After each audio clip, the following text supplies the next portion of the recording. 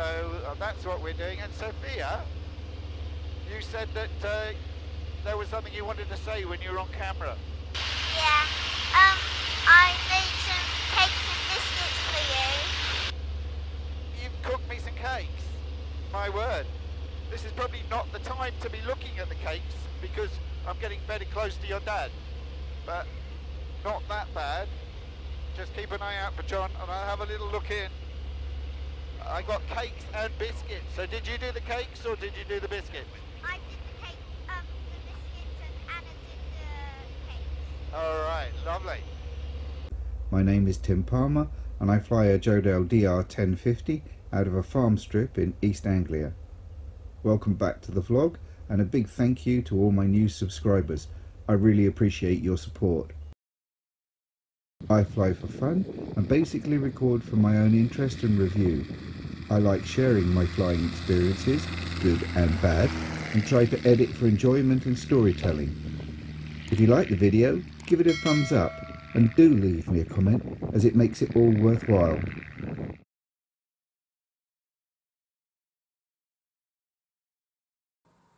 That's not very easy this time during lockdown, but I do want to maintain my weekly challenge that I set myself, as well as provide something interesting for you to watch. I have been asked if I could cover flying into some interesting museums with a little bit of background to those, which is what I'm trying to do in this video. I've given you a random 4 to look at.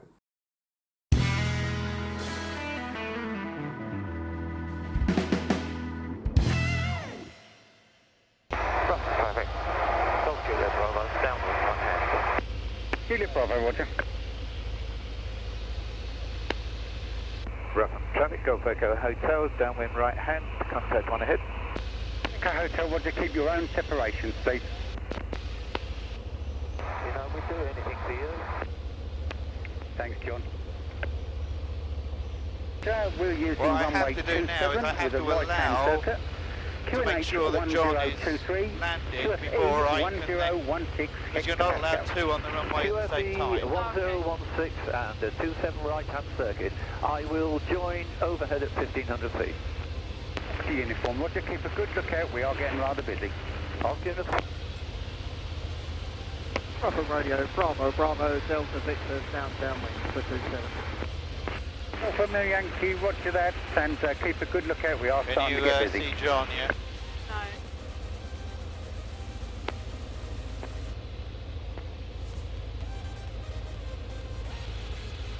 No. Yeah, he's just about to touch down. Yeah.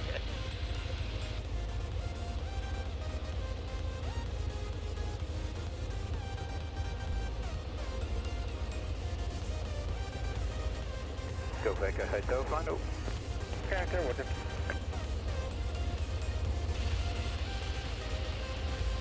Right, white arc, air brake coming down.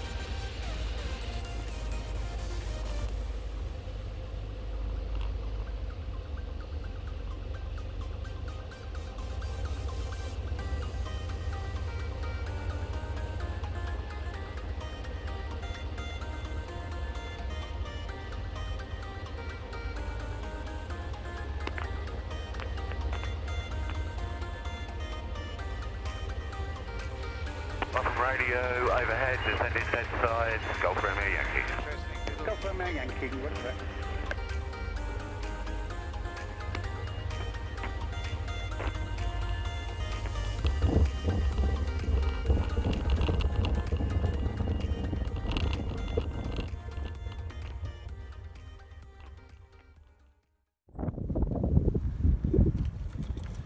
Hello. Did you have a good flight? Yeah. That's alright then. Wasn't bumpy, was it? No. Oh, I She was just complaining she was getting hot. okay. I was given a present mid-air. Really? Cakes and biscuits. Thank you very much. I didn't get one. Got to complain about that. Yeah.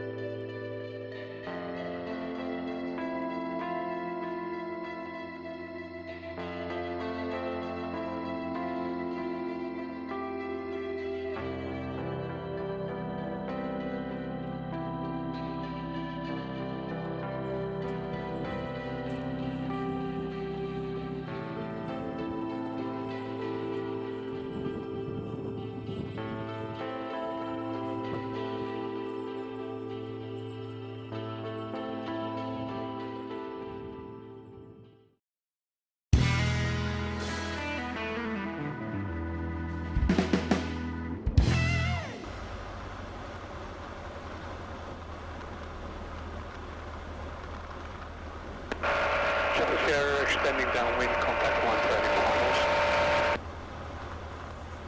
Angus, if you're watching this with Dan, look what I've done instead of the camera on the front cowl. Can you see it?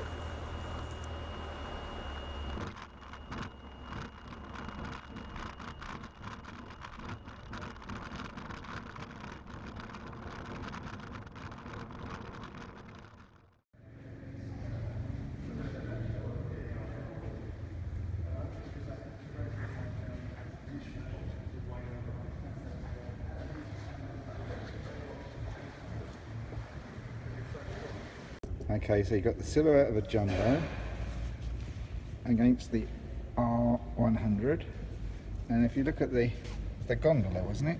Yeah. So the gondola has got two propellers, and if Rob stands next to one of the propellers,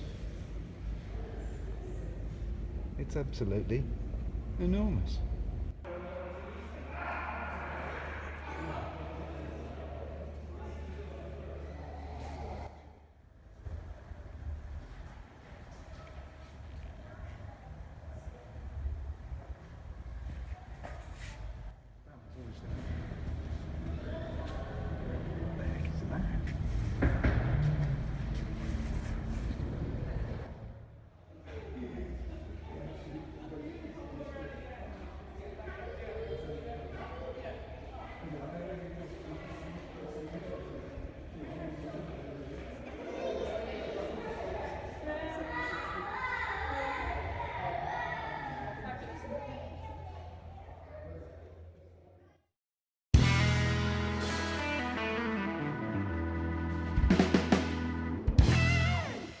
Golf Echo Hotel, late final. Golf Echo Hotel, roger, the surface wind is 1605. Golf Oscar Romeo downwind, contact 1 late final. Golf Oscar Romeo.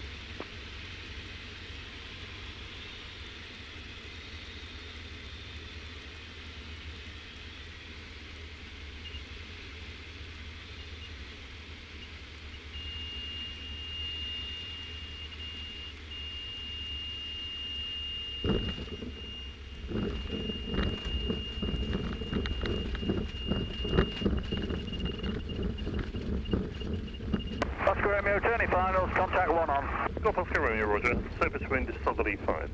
That's copied, thank you. Golf Echo Hotel, right again, follow the marshals for parking.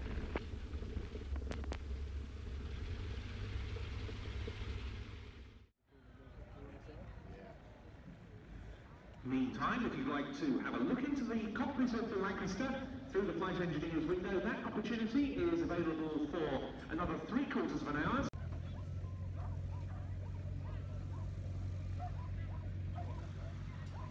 Alright, have a nice day, everybody. Thank you very much. Good. Oh, very quiet.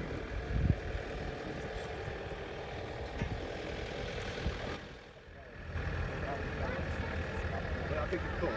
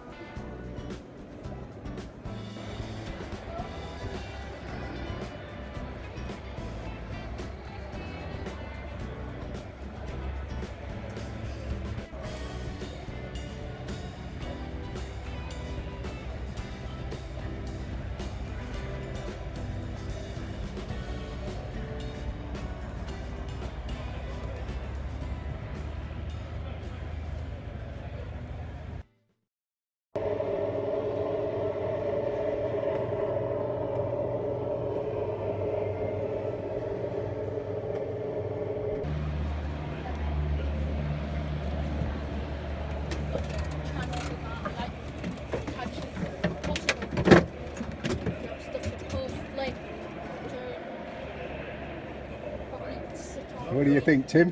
Yeah, it's quite interesting. You've got everything to hand. Oh yeah, it's a light. Wider than I was thinking. Visibility. Well, no, I suppose you'd be sitting on your parachute, wouldn't you? So you'd be sitting higher up. The only ones that weren't were that one. Yeah, Fancy crawling forward, Tim? Up there. Okay. Or up there. You're going to give that a go? Yeah, I'll give it a go. Go on then. Are you going to film from the front? What, am I going to actually get in there? I didn't know whether you're going to go through the... I can do. I should go and film from outside. There's no way you can get in now.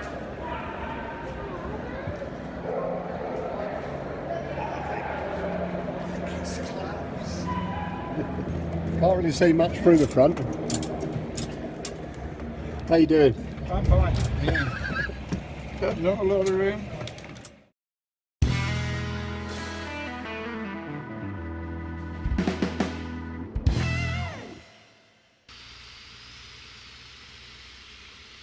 Golf Echo Hotel, 2 mile final, 24 grass.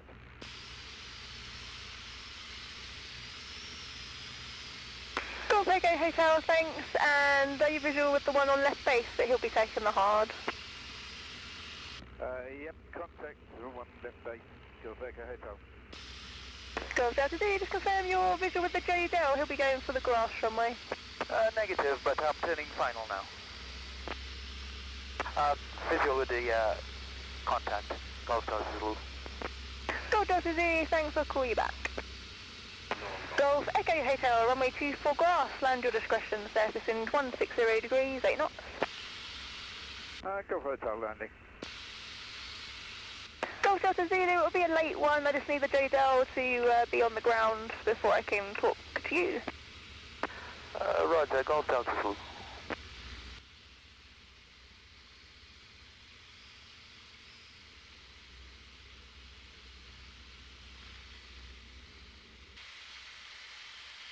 Interesting.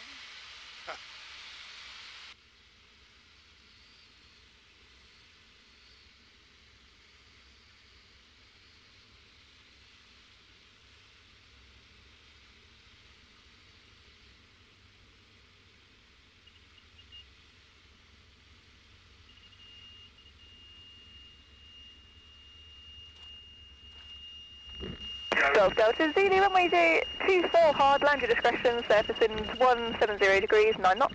Golf Delta Zulu landing. I'll come off as quick as I can. Golf Echo Hotel, vacate right and park next to the Tobago on the grass. Okay, next to the Tobago, Golf Echo Hotel.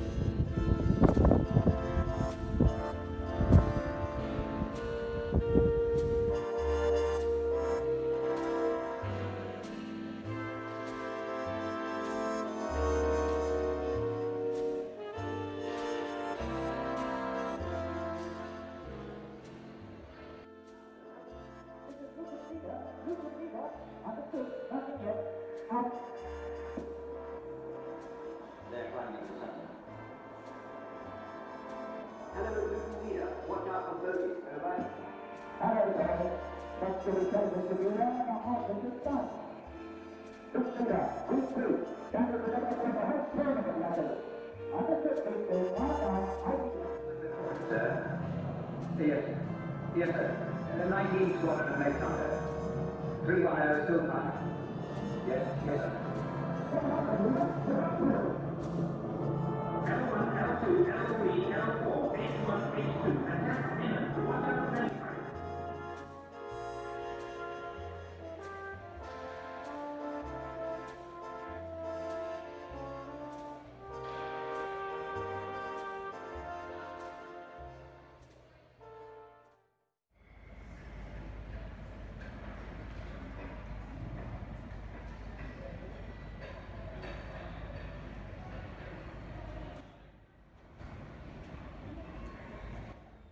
The Concorde has left Heathrow, it flies out towards Wales over the Bristol. It has to keep below the speed of sound because of shock weight. When it gets over the Bristol Channel, it went supersonic. They put the reheat on and they climb away. In its supersonic cruise, the front end of the Concorde heats up to about 124, 130 degrees Celsius. And at the end of the flight, the plane will be something like 10 inches longer than when it started the flight. Now, as they're approaching New York, the area around JFK Airport, they'll put the visor down again and drop the nose 5 degrees.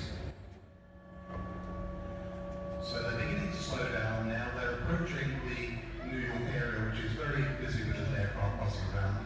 So at this stage, our pilots will put the landing lights on, not really so they can see where they're going, but to make themselves visible. So if we can have the landing lights on, you'll see some of them coming down on the underbody, and once they're fully down, they will illuminate. Here, just in case they don't illuminate. Right, okay. So they're now coming in, and unlike current aircraft, which come in with their nose about 3 degrees up, Concorde comes in with its nose about 15 degrees up, a bit like a swan or a duck coming into land. So even if they've got the nose down a little bit, they can't see the runway or the airport. So in this experimental aircraft, this was the one that did all the testing for about 5 years before the airline Concords came into service. This one can take its nose right way down to 17.5 degrees. So we'll now demonstrate the droopiest Concorde of the lot. We go down to 17.5 degrees.